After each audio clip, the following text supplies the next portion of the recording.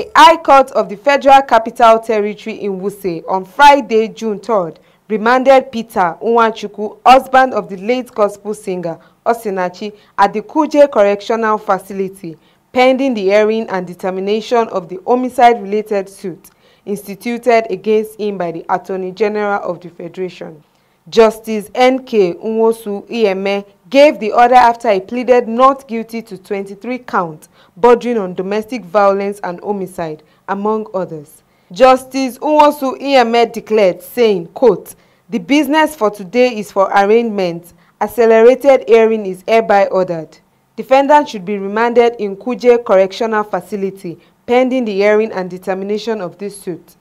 However, in a video uploaded to YouTube, Mr. Nwachukwu could be heard saying, quote, "I have suffered a lot. I have suffered. I have been abandoned. What killed my wife is cancer of the lungs, not me. I am suffering for what I didn't pass through, what I don't know." The trial was adjourned to June 16 and June 17. Osinachi died on April 8 at the National Hospital, Abuja. She is alleged to have been subjected to years of domestic abuse.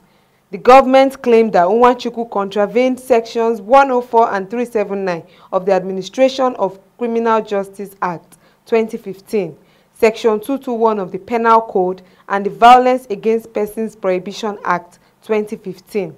Part of the charges read, quote, "That you, Peter Nwachukwu, 56, male, on the 8th of April 2022 at Akko Estate, opposite Police Station, Lugbe, Abuja, FCT, within the jurisdiction of this honorable court, did commit an offense to wit culpable homicide punishable with death, in that you caused the death of Mrs. Osinachi Nwachukwu by your various acts of violence and aggravated assault with the knowledge that her death would be the probable consequence of your act. Some of the counts, such as culpable homicide, recommend death penalty, 1-year jail term or fine, among others."